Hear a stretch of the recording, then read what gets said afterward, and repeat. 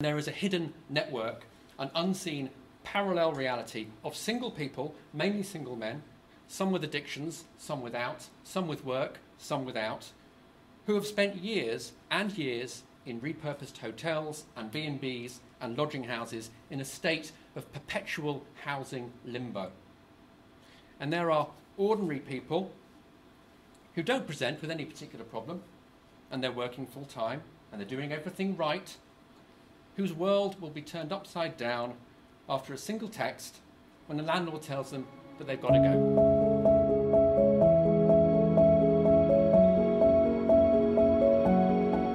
Homelessness is something not directly visible in Guernsey. Unlike most UK cities, those wandering through the high street or past notable locations, such as transport hubs and supermarkets, are unlikely to see people sleeping rough or sat with cups full of spare change day to day. But at the start of this podcast, you heard the voice of Guernsey Community Foundation Chief Executive Jim Roberts, who succinctly outlined the present situation in the island off the back of 2 years' research into the issue of homelessness.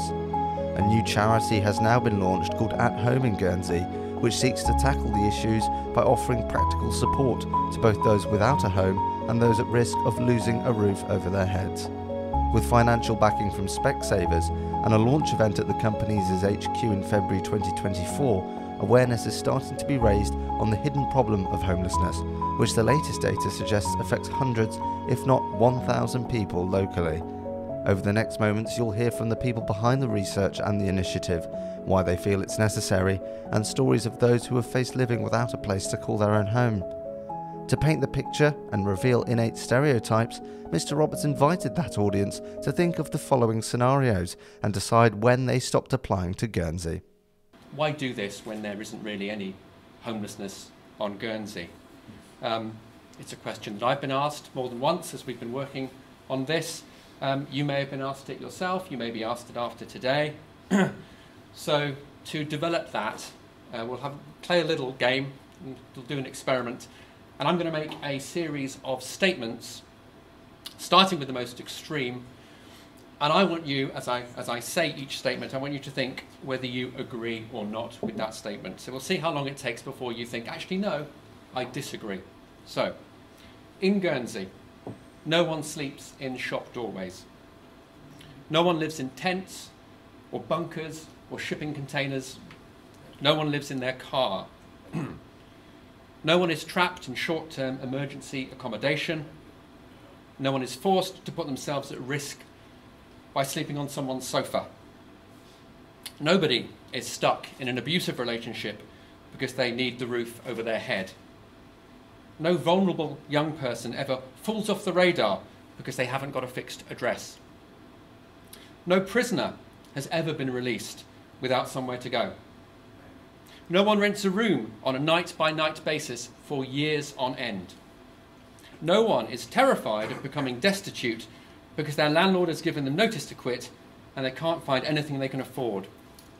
And no one with a job is worried about losing their accommodation. Now, maybe you agreed with the first few of those statements, but I bet it wasn't long before you were thinking, well, no, hang on. There are people who are in emergency accommodation that can't move on. Or you may have thought some victims of domestic abuse are trapped. And as the statements went on, maybe you thought, well, I know that one isn't true because my friend's niece had to sofa surf, or my cousin had to move into a B&B when he split up with his partner and he was there for months. And maybe you heard one of those statements and thought, well, that happened to me.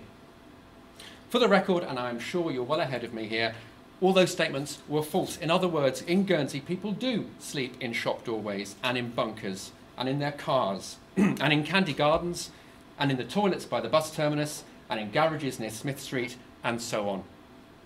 And there are people living in St Julian's and other emergency accommodation who have nowhere else to go. And sofa surfers do move from house to house to house, dependent on the patience and the charity of their friends who sometimes go on to abuse them. And care plans do get torn up because young people with no address disappear. So, there is a problem, but what's the data, if any, underpinning it? And how do we know this? Especially when there is still no official definition, no statutory definition of homelessness over here. and therefore there's no official figures.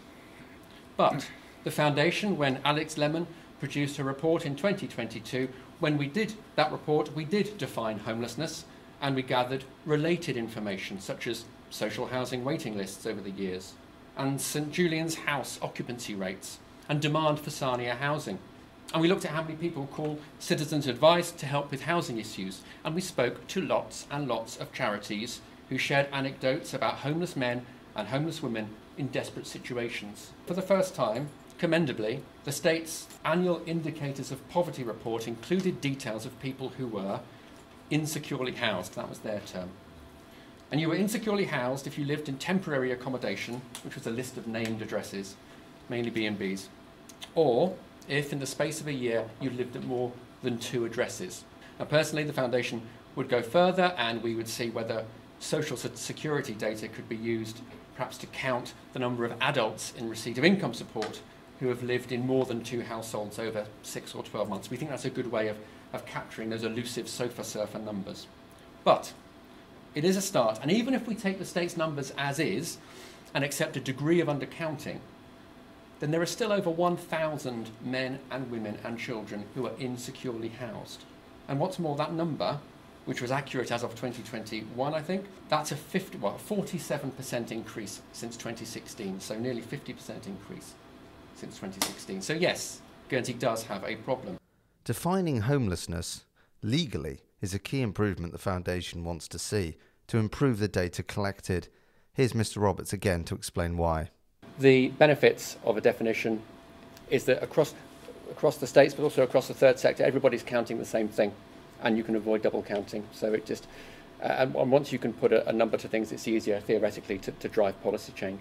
It's only the early days of the charity, but it's got big plans to help support those who are facing or at risk of facing homelessness. This is how it will work, in the Foundation's own words. And before I tell you exactly what At Home in Guernsey will do, I will tell you what it won't do and what it can't do. It won't solve the housing crisis. At the end of the day, fundamentally, the only way the island can do that is with an increase in the number of units of accommodation, with a particular emphasis on social housing. In the meantime, At Home in Guernsey will focus on 2 things: short-term harm reduction and longer-term policy change. To bring about changes in government policy that reduce homelessness, we obviously need to work with the states, we being At Home in Guernsey, and we also need to raise public awareness of the scale and the nature of the problem. The support workers will provide advice and advocacy. They'll make sure people know their housing options and their rights, such as they are. They'll help people apply for benefits and for social housing and guide them through often complex systems. They will initiate and coordinate multi-agency responses to individuals and family with acute needs. They'll help people with references when they're applying for a flat. They'll act as an intermediary when a tenant-landlord relationship starts to break down. And they'll refer people in need to charities that can assist with housing costs. In many ways, what they will do is handhold. When you are homeless or at risk of homelessness, the last thing often that you're able to do is try and navigate what is a complex world of charities and statutory services. It may seem obvious, but why do this in the first place? Now, morally, giving support to vulnerable people should be a no-brainer. It doesn't need any justification. But reducing homelessness also makes sense economically. If you are securely housed in accommodation that you can afford, that meets you and your needs and your family's needs, you're far less likely to fall ill, become unemployed, and to become socially isolated. And if you have children, their life outcomes are vastly improved. All of this reduces demands on the state, reduces demands for benefits, reduces demands for statutory services. But, crucially, it makes for a healthier and happier community. The charity has been granted at least 3 years' worth of substantial funding from Specsavers, which is expanding its efforts to offer care to homeless people in the UK and Ireland. Now it wants to get involved in the local space. Here's Chief Executive John Perkins to explain why. The uncomfortable truth, as Jim's described, is that, like many places, Guernsey has a significant hidden homeless problem. The plight of people who are hiding in plain sight is something that, as a community, we have to see how we can support as an organisation as well. Now, many charities are, of course, already providing support in this area, and I know we'll all be hugely grateful in terms of that. But evidently, even more support is needed. And at Specsavers, we're delighted that the Community Foundation has shone a light on this issue.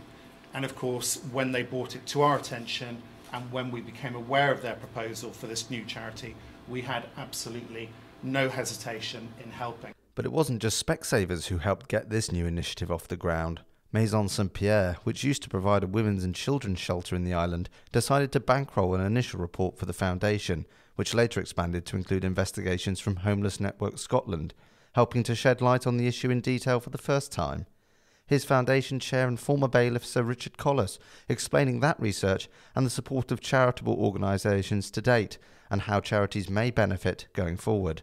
Also present are several charities that the Foundation has worked with, sought advice from and relied upon as we have progressed our homelessness work. Such organisations have said they welcome the new charity, which will not only complement the work that they do, but will free them from helping clients struggling with homelessness and enable them to concentrate on what they do best within their charities. I'd like to single out Maison Saint-Pierre, who not only funded the homelessness report that we published 2 years ago, but they paid for Homeless Network Scotland to assist us in drawing up plans for a local charity. Without them, none of this would be possible.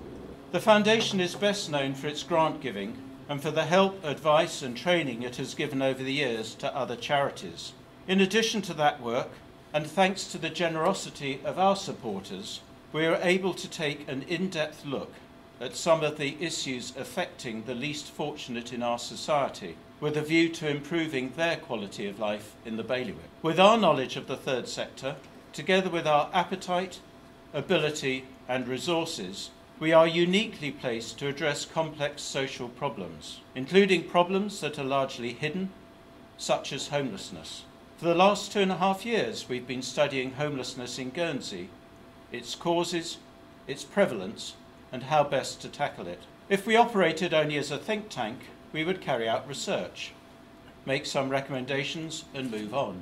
If we were just a grant giver, we would wait for others to come to us for funding. And if we were solely a community organisation, we could not use our knowledge of the third sector to influence broader societal outcomes. It is by being a blend of all three, as we are, that we are able to have an impact.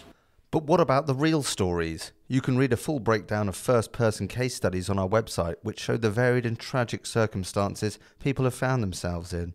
But Specsavers can draw on in-house experience to bolster its financial and administrative support to the charity. Employee Joni Nettleship, well known in Guernsey's third sector, is working on the project. She herself had lived for years without a home for herself and her children, relying on family member support. She explained how this charity is important to break the stigma around homelessness and how it can be difficult for children to understand the situations they find themselves in. It's really a taboo subject in Guernsey, isn't it? Poverty. It's really a taboo subject, working poverty. And homelessness is really inextricably linked to all three of those. And so when Jasmine said we weren't homeless, I thought, I'm definitely going to stand here now, because I think it's just so important to have this charity to open up these conversations, to smash some of those stereotypes, to break down those barriers, to enable people to say, yes, I had nowhere to go. It isn't embarrassing. It shouldn't be shameful. We all need to work together to have these conversations and to get people with lived experience to stand up and talk. There are several reports on the Bailiwick Express site delving into the issues, which I encourage you to read. It's early days for the charity as it goes through the bread and butter motions of setting up and finding staff, but it will soon act as a distinct organisation with contacts and advice which will be published in due course. State support is not forthcoming at this time, though the government has been encouraged to assist in any way it can, and work is ongoing to define homelessness and give the charity a central place in any strategy. But to conclude, here's Mr. Roberts explaining the extremes of what could happen if demand and financial support is there in the years to come, mirroring service provision in Jersey. I mean, personally, in years to come, that would be great if this was the... Sorry. It would be great if in due course as has happened in Jersey with similar models, then that this charity does become I think a housing provider is the very extreme, at the very least perhaps managing specialist accommodation. I'd also say that the Environment and Infrastructure Housing Plan does make explicit reference to the Guernsey Community Foundation as a partner that it will work with to develop homelessness policies. We see that responsibility passing to At Home in Guernsey, and I'm sure E&I and At Home in Guernsey will work together really well.